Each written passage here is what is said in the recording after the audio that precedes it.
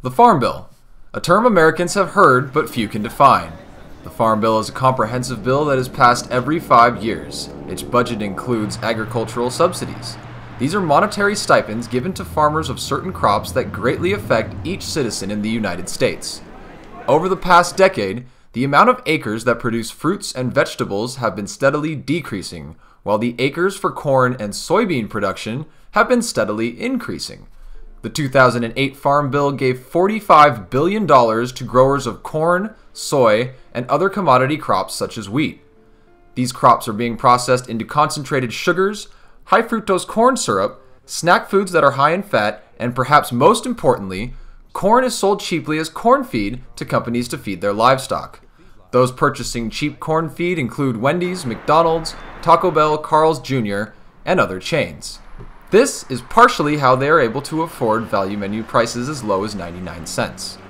I gauged what Los Angeles residents put more importance on, their finances or their health, by giving them an option between a healthier $10 lunch or a less healthy $5 lunch. I would definitely go with the $5 for a slightly less unhealthy lunch. Why? Because I'd rather pay $5 and spend $10.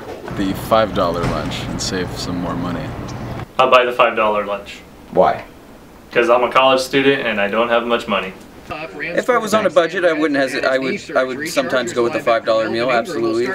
The cheaper option, just because I don't usually want to spend as much on like one meal, even if it isn't as healthy. According to Brittany Bingham, California State University Northridge's nutritionist and athletic trainer for Associated Student Sports Clubs, sees these subsidies are causing a much bigger problem. The problem is that we're now creating a society that is overweight because they're not getting the nutrients that their body needs to operate properly. While the government funds unhealthy foods, they simultaneously are fighting obesity with movements like letsmove.org, an organization that is dedicated to educating students on the importance of healthy eating and exercise. Students learn what is healthy and what isn't, but can their families afford the right food?